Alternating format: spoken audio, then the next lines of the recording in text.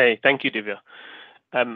So here we're just taking a look at what a typical migration process might look like, right? And starting here on the left-hand side, you'll see that there's a bit of preparation involved in beforehand, right? With the people involved, the processes, understanding the process that needs to be carried out and scoping the actual project.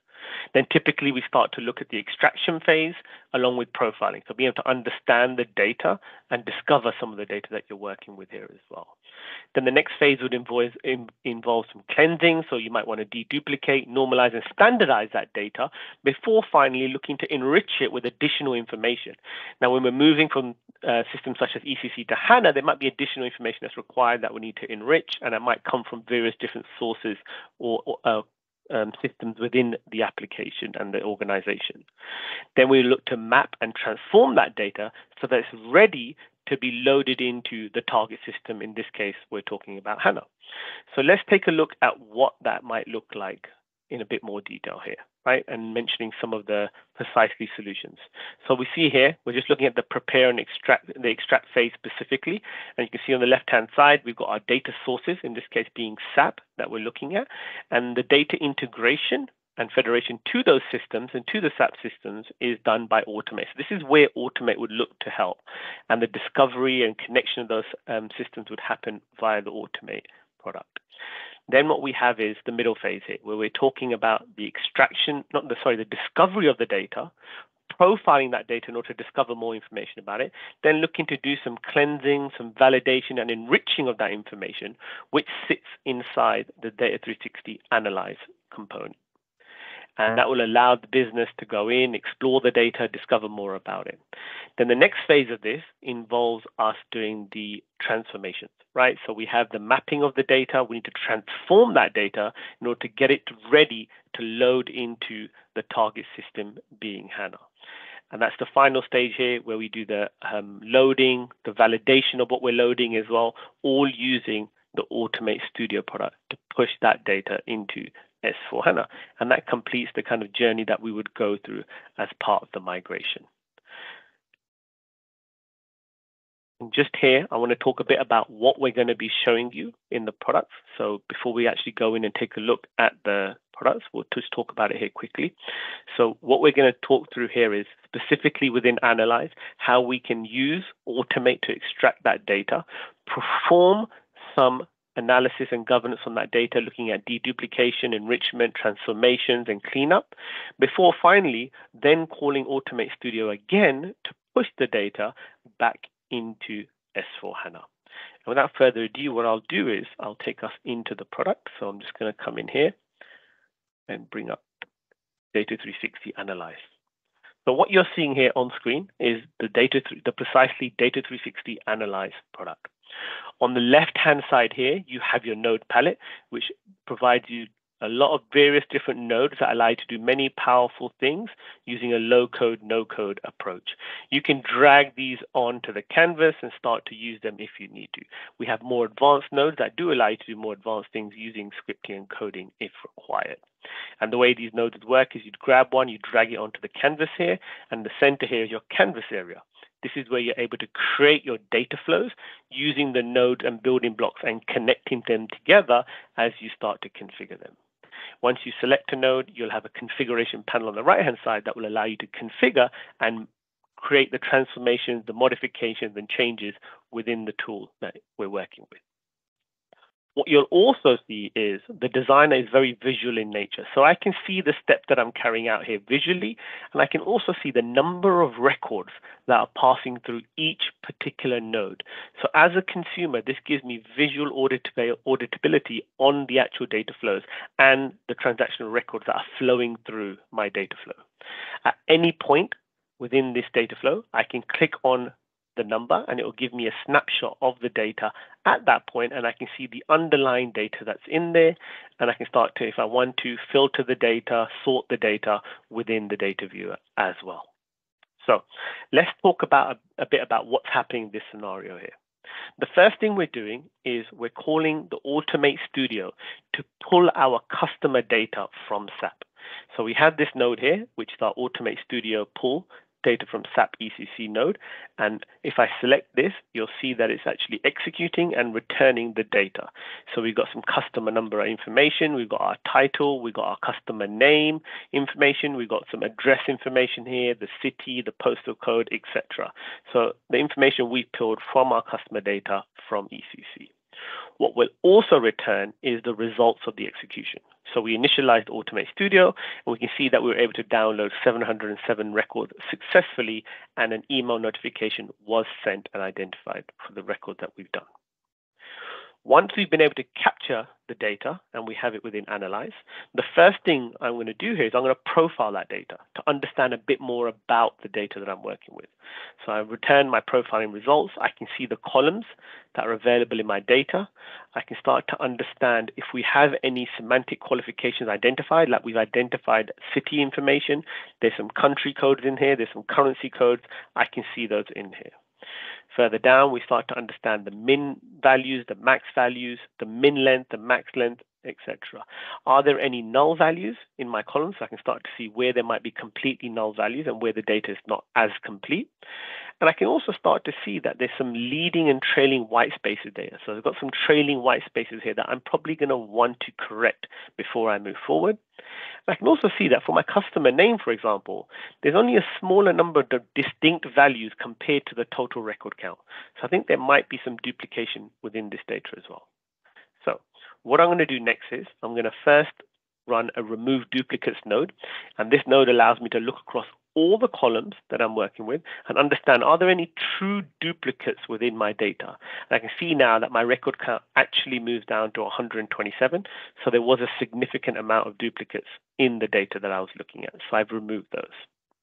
The next thing I want to do after I looked at my profiling was that there was some leading and trailing white spaces in my data.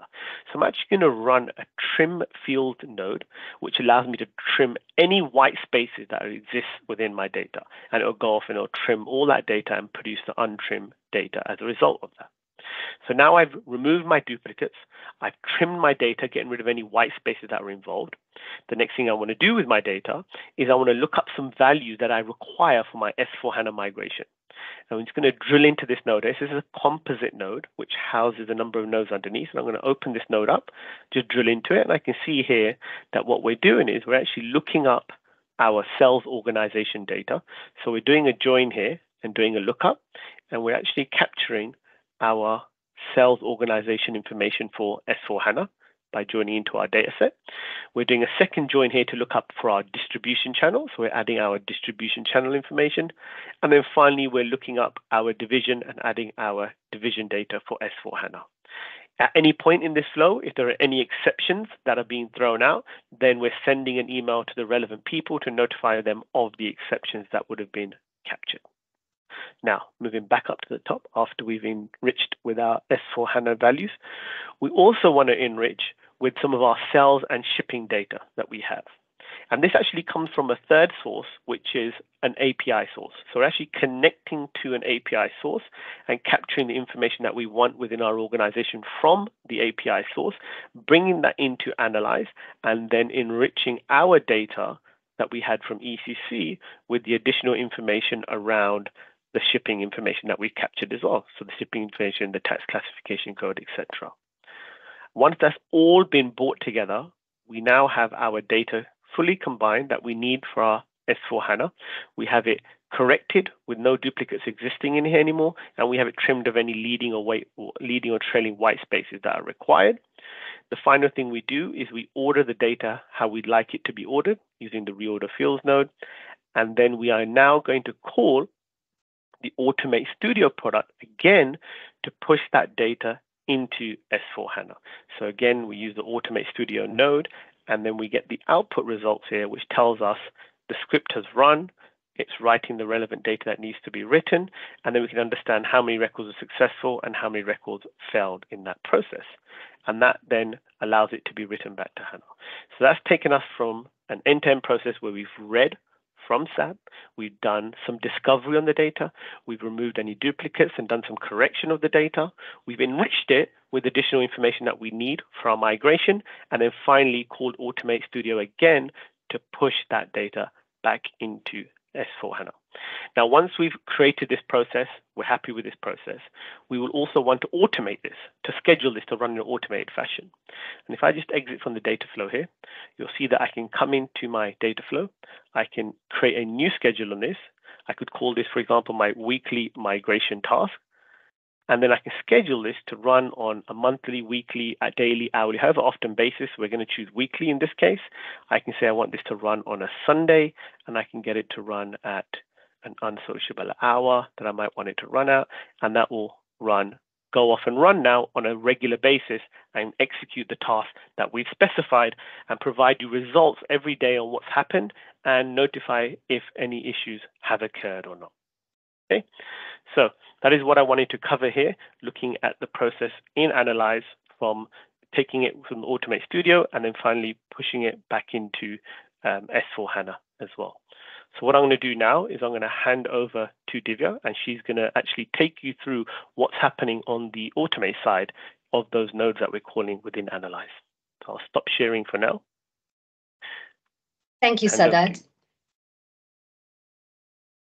Well, what I'd like to really do is give you a glimpse of what actually happens in those two nodes that you saw within the Analyze flow, which interacts with SAP from within the Automate Studio capability. So there are two key steps that we performed. So the first step was to extract the data out of SAP ECC. And what we really did was we combined multiple tables together within our product. And this gives us the easy access to that data extracted directly onto an Excel interface. It's a simple drag and drop approach of working with these table and table joins. And in fact, this product is strong enough to enable the org level security that the users have. So we're completely within the audit trail to ensure that the users are only allowed to extract the data that they're allowed to work with otherwise within SAP. So you can build these queries to schedule them and run them. But what we have done is we've called this query from within the Analyze node to ensure that we do that data extraction live out of the SAP system. The final step also calls an automate script. And in this case, it is to load the data back into an S4HANA system. So what we have done is we've chosen the transaction code that is used within S4HANA. In this example that we showed you, it was the business partner transaction that has been automated. We've mapped the fields that we automated within that transaction to an Excel interface. And the data was picked from within that Excel, processed that through, and you saw the results coming back in line with the data. We also have the ability to chain multiple steps together. So if there are 3 to 5 different steps that need to be carried out within SAP, that can be done. And this is the script that has been called again from within the Analyze node. And this is a transactional script that we're working with.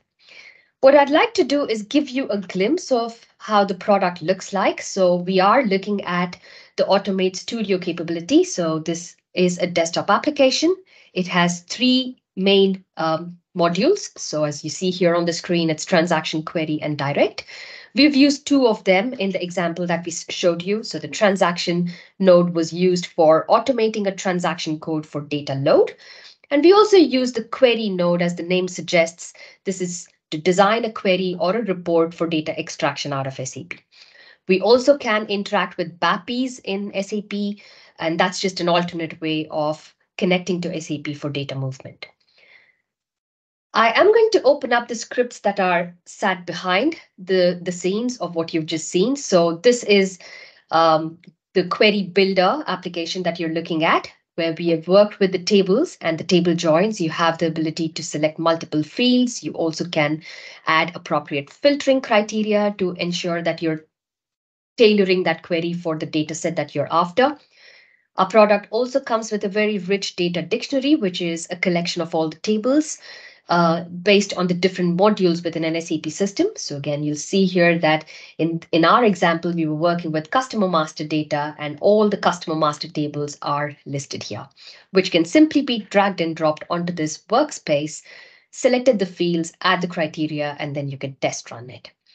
We have mapped this to the columns of the Excel interface. So you'll see here that once you've built your query, you could drag and drop that function and map it to the various columns. So it identifies what field has to go into which column of that Excel interface when you actually execute it. This script can be run in multiple formats. So for a typical business as usual function, a user can go into an Excel interface, call the add-in that we provide and run it. You also can schedule the script, but we have called this through a command prompt. So you could make that end-to-end process happen using the analyze product here. This was the query that we ran in. Similarly, we also have the transaction script. So you'll see here that it gives us the ability to automate all the fields from within a given transaction code using a simple macro style recording.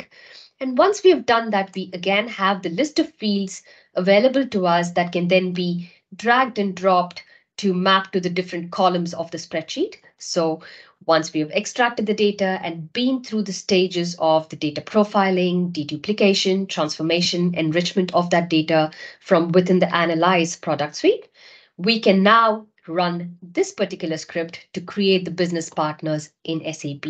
And typically on Excel as well, we see the results coming back in line with the data set, and the actual business partner numbers that are created in SAP are identified here.